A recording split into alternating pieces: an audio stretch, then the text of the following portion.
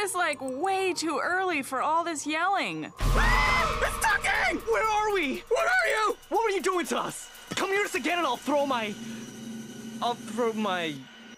giant metal boot at you. These aren't mine. We're my runners! Pretty rad boots, though. Yeah, those don't come off. Not rad! What are we wearing? Where's my guitar? Ah! What is this? I have it too. Did you do this? No, I thought you were like dead. I was trying to see if your breath would like fog up my face or whatever. I'm Kez. I'm Mingy.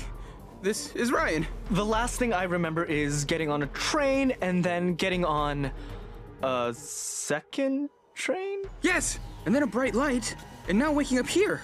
Where are we? Wow, so you're like brand new. Cool. I've never done the whole like explanation thing before. Okay, so you know how in life you make like choices? I guess? But there were other choices you could have made too, and that would have been like different.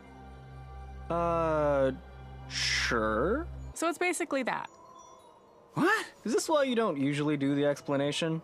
Okay, so like, where are you from? Powell Lake? Both of you? Huh. Okay, well, anyway, you're not in Powell Lake. Canada?